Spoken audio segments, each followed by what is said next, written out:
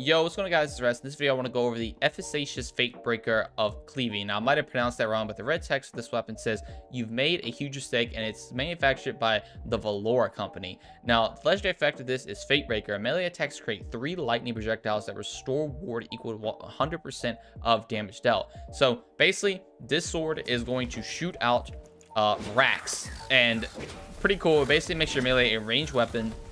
And as you see, it will restore shields. Now, mine's not going to restore a lot because I don't have any melee build going on.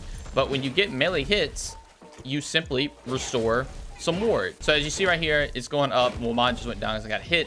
But yeah, as you can see, if you have a melee build going on, you can actually make this thing do some range damage and have a lot of survivability. So I think this is going to be really interesting in classes like the Berserker or Stabbomancer, but this was from the review build. So if you guys like to see a full guide on it, be sure to stick around, consider subscribing. But thank you all so much for watching, and I'll see you in the next one. Peace.